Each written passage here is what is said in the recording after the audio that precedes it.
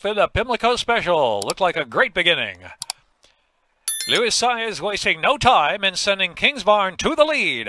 With Harlow Cap there on the inside, now Harlow Cap takes a narrow lead as they pass us. Kingsbarn well settled there on the outside in second early, and then Pyrenees up close third on the inside. Royal Ship travels in fourth, Double Crown fifth, Red Route 1 getting a bit ranked there into the first turn. In between horses and trailing the field, as is his wont, a late running, Be Better. Only 6 lengths front to back, so the pace is slow to develop. With 7 furlongs left to go, Paco Lopez and Harlow Cap. They're in charge of the pace at a 24-4, opening quarter mile. Big favorite Kingsbarns close there in second. On the outside, Royal Ship is in the clear in third, and Pyrenees down inside in fourth, just 2.5 lengths from the front.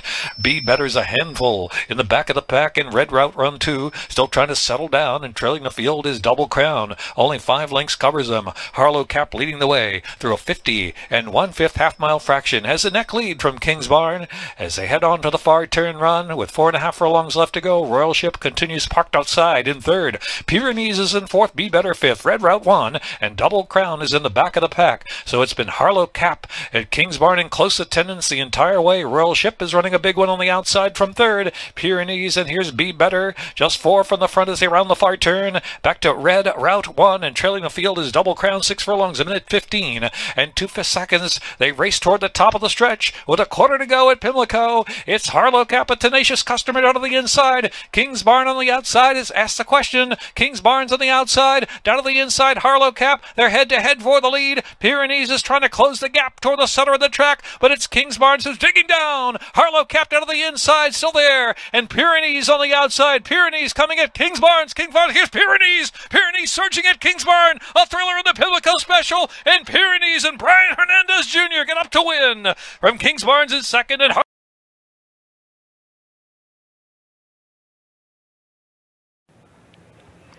And they're off in the Ben Ally Stakes. There's Kingsbarns from between horses, and Laughing Boy has early speed as well. Laughing Boy comes forward for the lead from Kingsbarns, and then Surly Furious toward the inside. War Campaign moves up on the far outside, but it is Laughing Boy the leader. Headed into the first turn, Laughing Boy clears the inside traffic, angles down toward the rail with the lead a length. War Campaign goes second, around the outside of Surly Furious third. Kingsbarns is fourth up on the outside. Smile Happy right toward the center of the pack against the rail in fifth around the first turn. Archie the Giza sixth on his outside, then a gap of 2.5 more lengths. Time for Trouble is in seventh. Happy American is eighth, and Dynamic One last of the 9. 24.07 seconds for the opening quarter. Laughing Boy is the leader. Laughing Boy leads at 3.5 lengths to the good up the backstretch. War Campaign second a length. Kingsbarns third ahead to the outside. Surly Furious fourth back toward the inside. Archie the Giza toward the center of the track is in fifth. Smile Happy has come off the rail between horses in sixth, still 5 lengths from the lead as they go to the far turn. Happy American to the far outside, then Time for Trouble between horses. Dynamic One against the rail at the back. 48.57 seconds for the first half mile. Laughing Boy the leader, and here's War Campaign.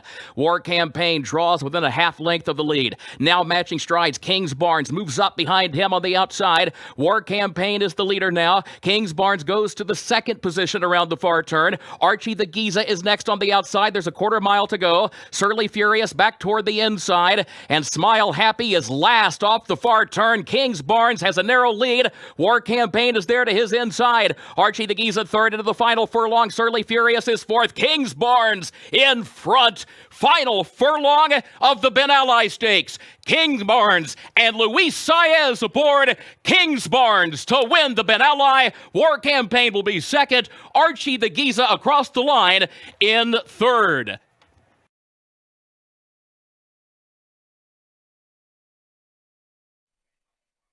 And they're off. Kingsbarns was away just okay. Moving to the early advantage, Vivir con Alegria, fleet-footed off the mark and 2 on top. Dangerous Ride comes away in second from Howling Time, who's in early third. Kingsbarns is in between horses, and Positive Reviews in the clear on the outside. Moving out the rail, it's Implementation working 3 ahead of Baby Yoda. The trailer is the late-running Lightning Tones. To the half-mile point they go. Julien Leparoux and Vivir Conalegria have the lead by a length and a half. Dangerous Ride is there second. From the outside, Howling Times to join third. Implementation improving on his inside. Positive Review is very wide on the course with the big favorite Kingsbarns just behind him. Then it's a gap of 3 more to Baby Yoda, and Lightning Tones is last. Vivir Conalegria trying to stretch him out here at the 3 furlong point. He leads by 2.5. Toward the inside, Implementation is underway for Gaffleon second. 3 wide and Howling Time in between horses. Dangerous Ride. Now Kingsbarns starts to warm to the task, but Sires needs to feed him some racetrack, and he's loose now through a 44 2/2 mile. Off the turn and the stretch drive, and here comes the favorite Kingsbarns. He's 3 off the lead of Vivir Conalegria with 1/8 of a mile to go. Vivir Conalegria still in front, but he's shortening up. Here's Kingsbarns in Implementation trying to get to him. Kingsbarns on the outside. Vivir Conalegria digging in, coming to the wire. Kingsbarns getting up. Kingsbarns wins by a half a length.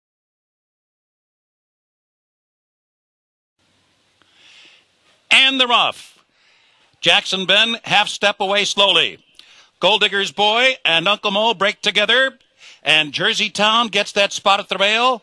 That stutter step start puts Jackson Bend at the back of the pack. And here's the 2-year-old champion on the lead. It's Uncle Mo down the Belmont backstretch, clear by 2. Jersey Town runs along in second. Gold Digger's Boy is third. Jackson Ben has 6 lengths to make up. The pace is tepid. 23 2 was the opening quarter mile for Uncle Mo's on an uncontested lead here with 5 furlongs remaining. Jersey Town continues on in second. Gold Digger's Boy being nudged along while third. Jackson Ben still relatively unhurried as they hit the far turn, still 6 lengths behind. Uncle Mo just rolling along.